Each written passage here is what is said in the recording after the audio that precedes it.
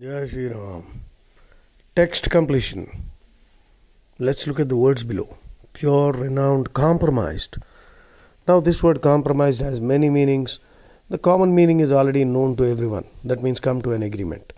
Compromise also means exposed to danger or fail to live up to the expectations.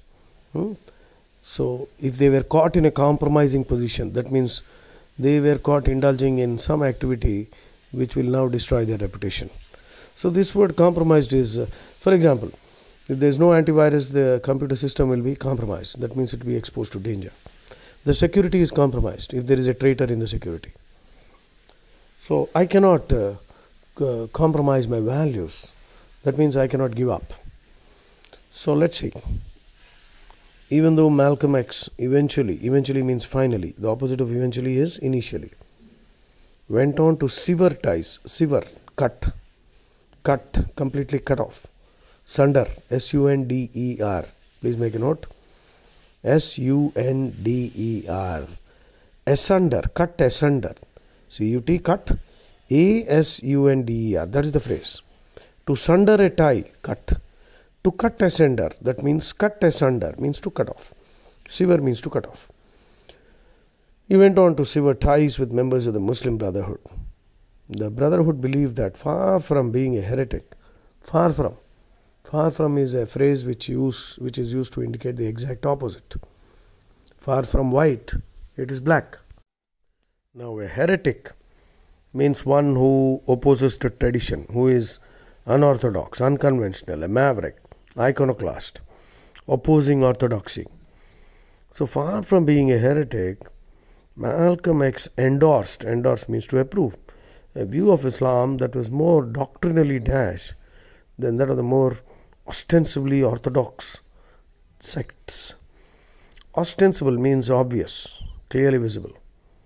Okay, let's see which one will fit. Please start thinking. I am also working.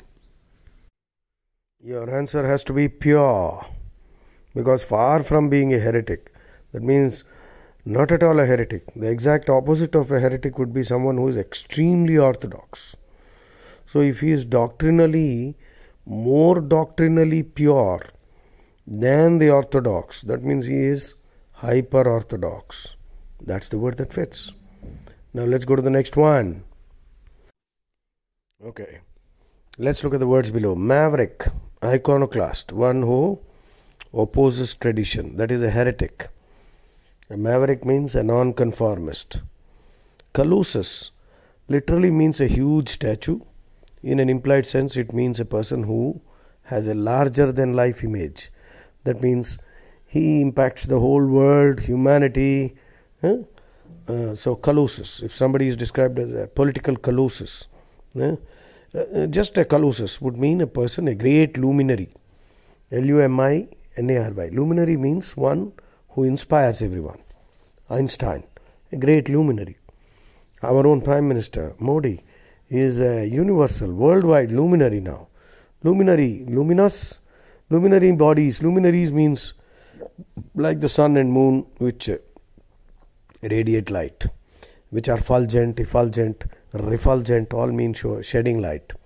Effulgent, fulgent, F-U-L-G-E-N-T, E-F-F-U-L-G-E-N-T, R-E-F-U-L-G-E-N-T, all mean radiating light.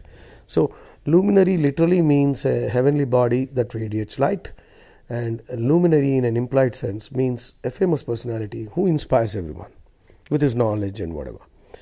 So colossus means a huge statue or a person who has a great influence on large sections of people or perhaps the whole world. Tormentor, one who tortures. Panegyrist, one who praises. Iconoclast, synonymous with maverick. Okay, let's see. In both stature and manner, and the manner in which he played the piano, Rachmaninoff was known not as a midget. Midget means a very small, dwarf person, small person. Pygmy, P-Y-G-M-Y. But the answer is obvious. He would thunder away on the keys before standing up, all 80 inches of him, and bowing to the audience. So there he is only 80 inches, which means he is very short. But he is not known as a midget. He is not a dwarf, but a dash. The answer is so obvious, I don't want to waste time on this. Yes, you're right. The answer has to be a colossus. He was a colossus. Jai Shri Ram.